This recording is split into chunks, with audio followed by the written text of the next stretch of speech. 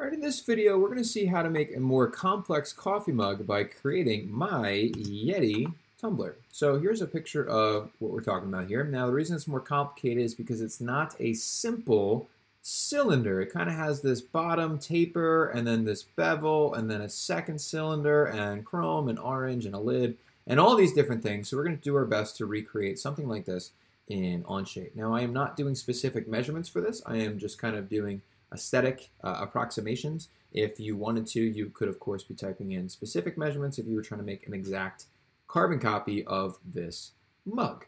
So we're going to start by drawing a circle on our top work plane. So I'm going to click on the top plane, I'm going to make a new sketch, and we're just going to make a circle that's going to turn into our bottom ring. Now I am going to type in measurements that aren't necessarily to scale of the mug, but then that way I know what I'm working with. So I'm going to extrude this guy to be like 0.125 or so. Just a thin little cylinder. We're going to call this bottom ring. All right. And I'm actually going to hide my work plane. So I'm going to hide them, hit the eyeballs next to top, front, and right view, just so it's easier to see what we got going on. And we can rename part one to be called bottom ring. And I can even edit the appearance of part one to be a silverish gray. Great. Now, the next thing I want to do is I actually want to create a offset plane for a taper. So I'm actually going to click on the top of my ring, right click, and we're going to hit offset plane. Now, this is going to be the distance between the bottom here and the top of our taper. So I'm going to drag this to be, oh, leave it at 1. That's fine. And we're going to click on the new plane that was just drawn, make a new sketch, and I'm going to make a bigger circle than my bottom ring. So I'm going to pull this out to be like 1.7. Okay. Now I can hit the loft tool, and we're going to click on the top of our ring and the bottom of our new circle, and that's going to make this nice taper, just like so. Now what I want to do is I'm actually going to hit new material. So it's going to make a new part. And we can name this taper. Hit our checkbox. I'm going to hide this plane to, again, keep our work plane nice and organized. And we're going to rename this to be mug body. All right. And we can even edit the appearance of this and make it a nice kind of burnt orange, just like my mug. All right. Now what we're going to do is we're going to click on the top of our taper, and we're going to make a new sketch, and we're going to make a slightly larger circle. Let's say that much larger, 1.85, like so. And we're going to extrude both the center and the outer to make the top part of our mug. And I'm going to make this guy 2 inches tall. Now let's go 1.75, like so. Okay, and notice that when I extruded that, we actually had add selected, so this is now part of mug body. So this is not a new part. Then what we're going to do is we're going to grab our fillet tool, and I'm just going to click on this edge to round over the overlap between the bottom taper and the top here. So now we have a nice rounded, soft connection point, just like the actual Yeti mug. We're going to click on the top here of our mug.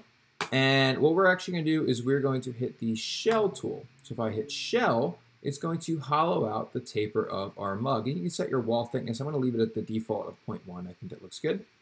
So now I have a nice hollowed out mug. We need another chrome ring. So I'm going to click on this new top ring here. And what we're going to do is we're actually going to hit the extrude tool. And I'm going to make a new material.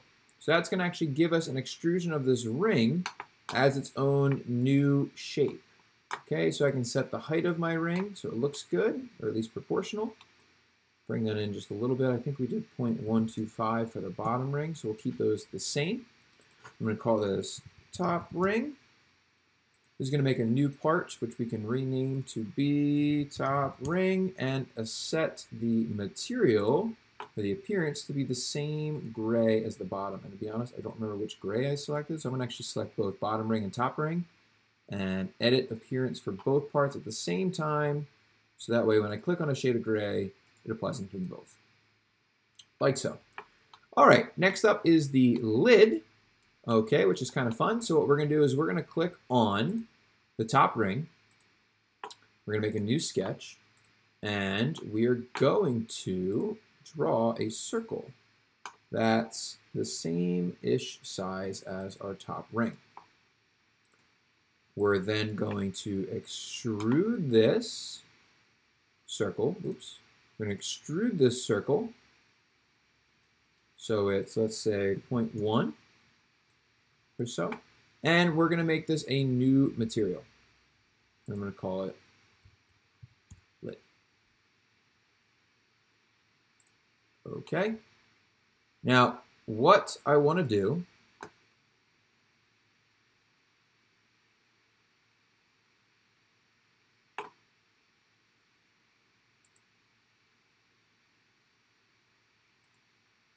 here we go. What we're going to do is we're going to rename part 4 to be lid. And we're going to edit the appearance of part 4 to actually be transparent. So this little A slider here is our transparency. So I can set the transparency of my lid. Let's go A 45. So now it's going to be nice and transparent. Clear lid.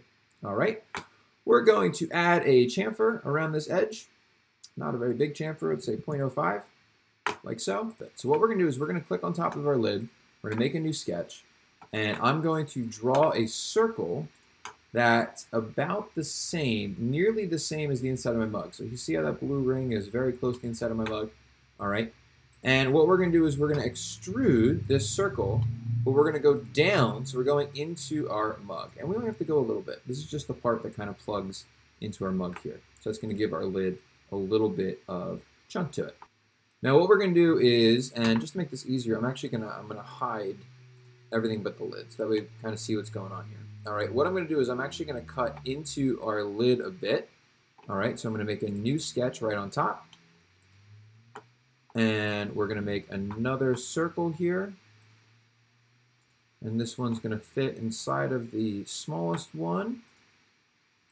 We're going to extrude this new circle by removing material. And we're just going to remove into our lid here, like so. And I'm going to add a chamfer on this to give us our nice dished down Yeti lid. Okay, like so. Now we're going to do our mouth opening. And you know what? I think this extrude is just a little deep. Let's pull this up a little bit. There we go. All right. We're going to do our mouthpiece opening here. So I'm going to make a new sketch on top of our Yeti mug. We're going to draw a center line. So I'm just going to grab my line tool, my construction tool, and draw a nice perpendicular line so I have a good center point. And we're going to draw a rounded rectangle that cuts right through all of our chamfers here, like so. And I'm going to grab our sketch fillet tool and just kind of round the corners of this guy.